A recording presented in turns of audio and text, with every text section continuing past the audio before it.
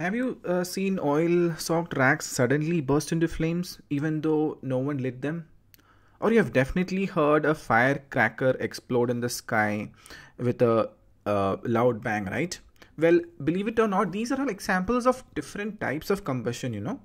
And what is combustion? It is the process where combustible substance react with heat and oxygen.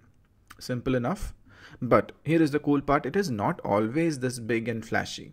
Some types of combustion are so slow that you can't even tell they are happening. In this two-part video, let's uncover the four main types of combustion. This video, that is part 1, covers rapid combustion and spontaneous combustion. And in part 2 of the types of combustion that we're discussing, we'll explore slow combustion and explosive combustion.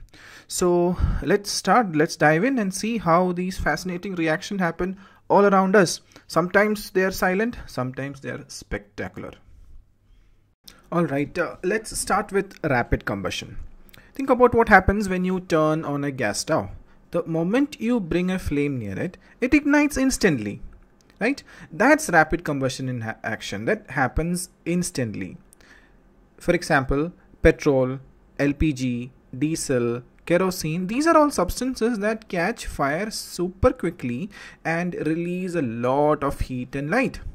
And that's because they undergo rapid combustion. Now, why do you think certain substances catch fire so quickly? Anybody remember? Anybody can recollect? Yes, it's because they have relatively low ignition temperature. And once the reaction starts with the low ignition temperature, the heat is transferred fast and raises the temperature of the surrounding fuel, speeding up the reaction or accelerating the combustion process. For example, let's see this piece of cloth soaked in petrol, right? If you bring a matchstick like this near to the cloth rack soaked in petrol, it burns right away. Because the ignition temperature is being lowered by the presence of petrol and the heat transfer among the petrol is super fast.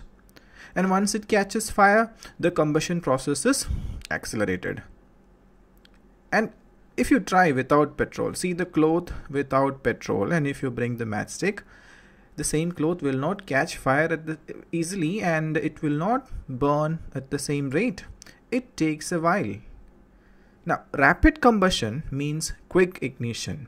These are the characteristics of rapid combustion. Alright, the next type of combustion is actually pretty fascinating. Let me give you an example.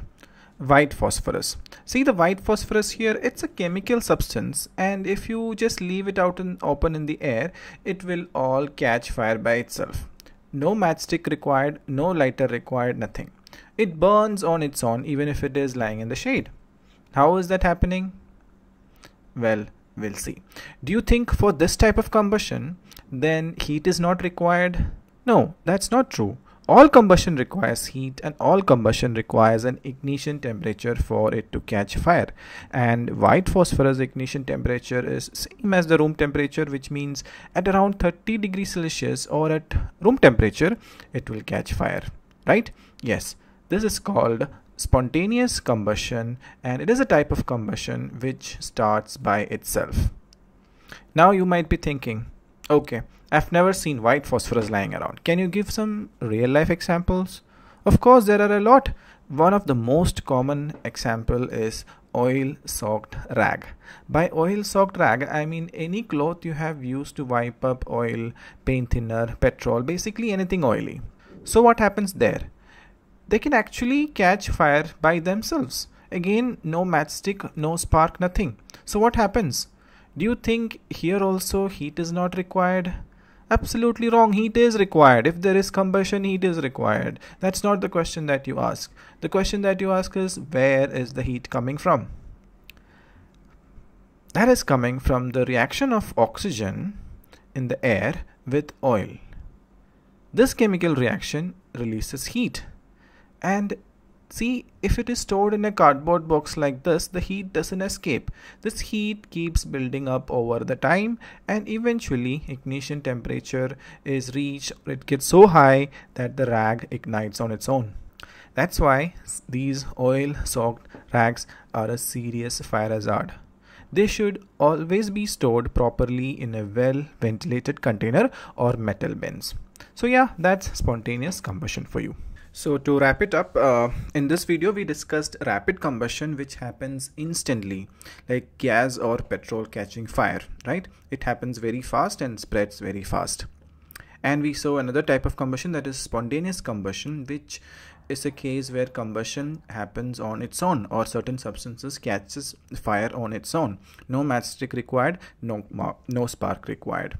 In the next video, we'll see the part 2 of the type of combustion, that is slow combustion and explosive combustion.